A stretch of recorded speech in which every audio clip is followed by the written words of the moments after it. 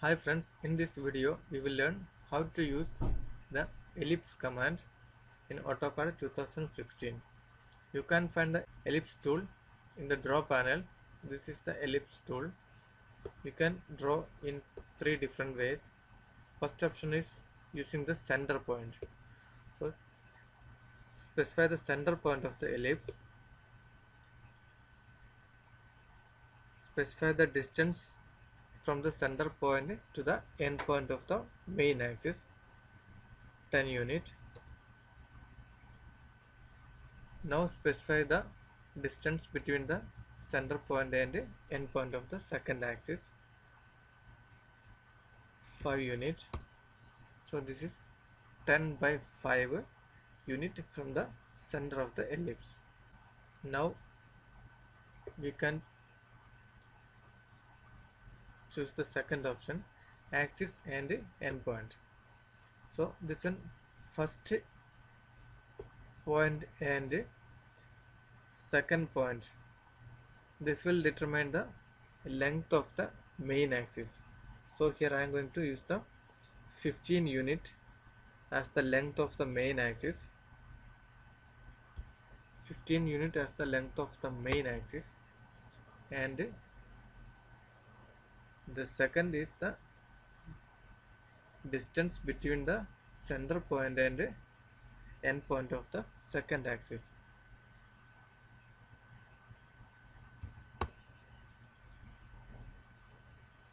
First we specify the first point and end point of the main axis, 15 unit, and then we specify the distance from the center of the ellipse to the end point of the second axis. This is 5 unit. In this third option, elliptical arc, we have to specify the end point of the elliptical arc.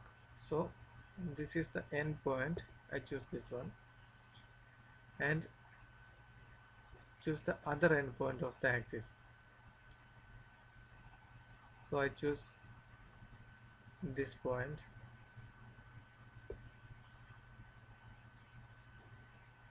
Now it will ask for the second axis distance, the other axis distance. So I use 5 unit for the minor axis distance.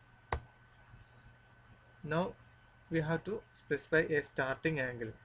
So you can see this was the starting point, the first end point of the axis. Okay, so when I move my mouse, it will show the angle. So if I select 45-degree, it will start the first end point of the arc, 45-degree, enter. So this is the first point of the arc, and when I move my mouse,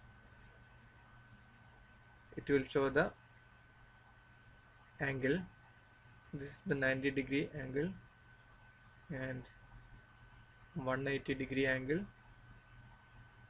If I want to draw an angle of the end angle of 180-degree, the arc will be like this.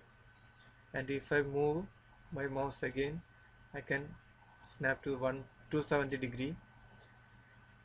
So I'm going to type here 270-degree as the end angle. So the elliptical arc will be like this: starting angle of 45-degree from the center and the ending angle of 270 from the center. Thanks for watching. If you like this video, subscribe to my YouTube channel.